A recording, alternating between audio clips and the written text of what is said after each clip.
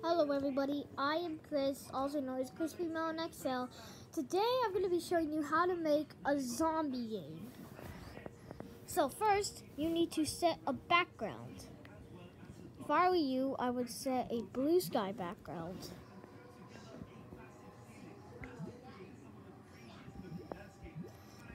So if you want the background to be like mine, follow my steps. First, make your entire background blue. You can make it however you want, just if you want to make it exactly like mine, follow these steps. First of all, you got to make the entire theme blue, then go to free draw and draw clouds.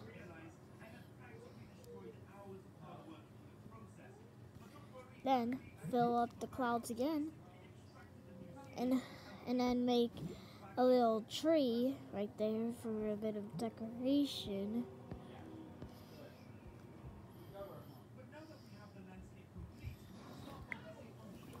And then create a character that has to survive the zombies.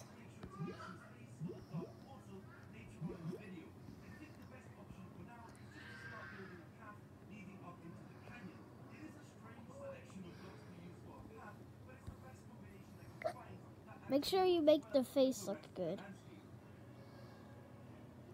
You don't have to try the hardest. Just make sure you have a good face. After you do that, make sure to actually place a body and arms. Place legs too. This is optional, you don't have to do this. You can make his entire body.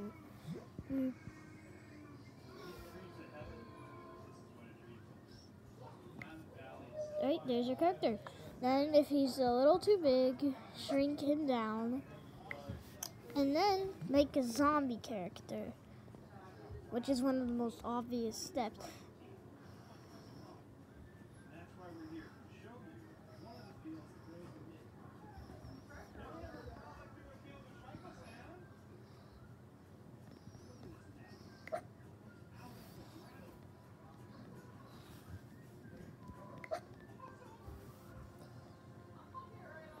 After you do that,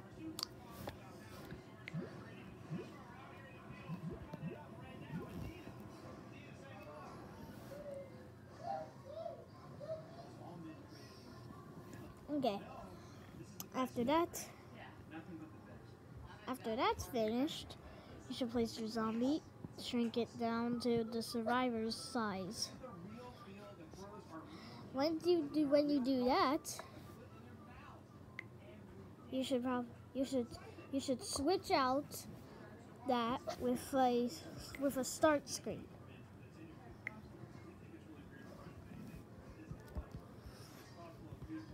You could also set a difficulty to make it look cooler.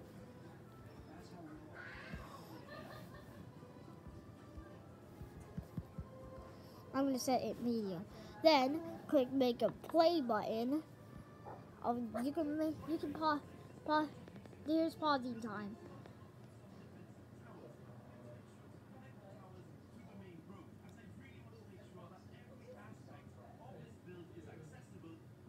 Okay. After you do that, put a start on tap character in its program area. Then put it to go to page 2. Then when you click it, it'll go to this screen. Also, here's one of the most important parts in the game to do.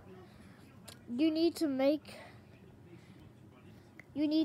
arrows so that the character can move around and actually survive the zombie.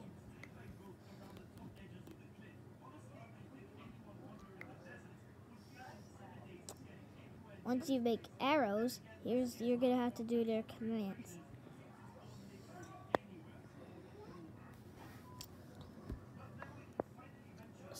Do a start on tap character, and then make it send a letter to this character to make it move the direction it's pointing.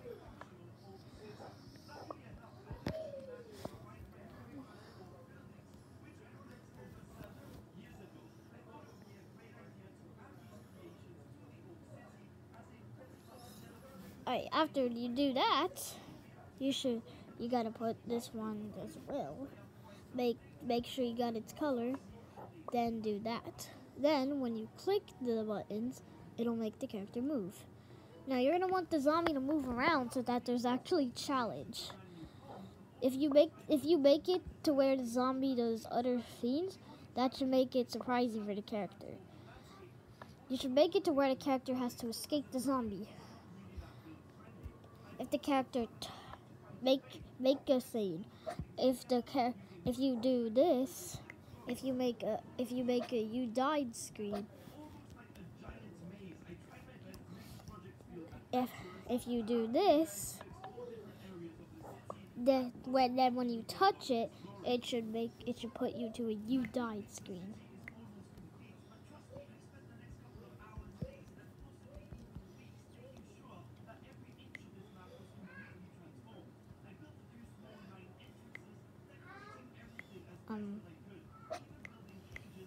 Then make a retry button.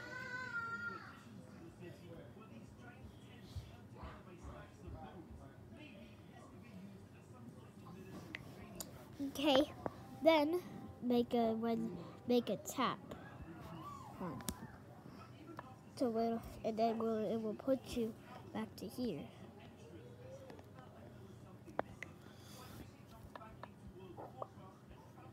And make sure to surprise the player to make it funner.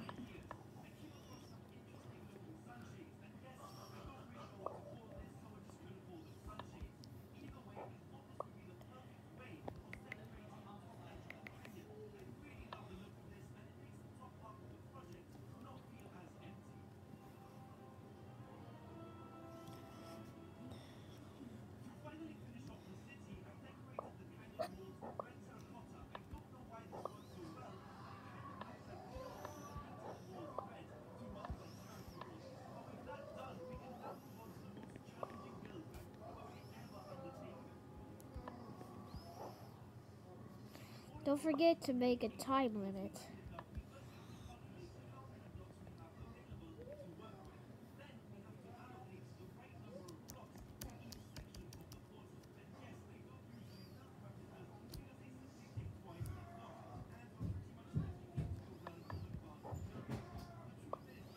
After you do that, it can send a message to itself.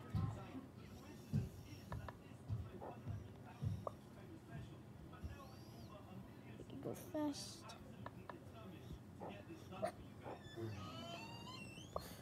Is my phone in here? Do you know?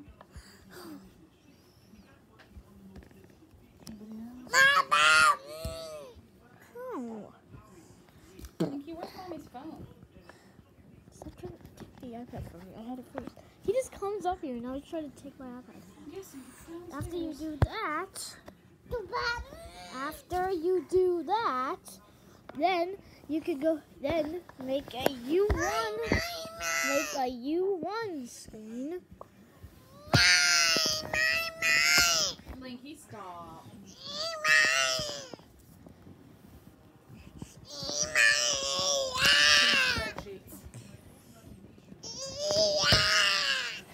Oh, Christopher, I wouldn't. Because I'll bust your ass. He's used to having that. He's just little. He doesn't understand. Okay? Don't push him over, please. Being rude. He's a baby. He doesn't know rude, honey. I know we need to teach him, but violence is not the answer, especially for him. Beat all of us up. Do that. And then you can do that. So, zombie escape, difficulty medium, play. Oh, I died. It'll be surprising what the zombie is gonna do. No, it's dead. Leave it alone. I just plugged it in. No!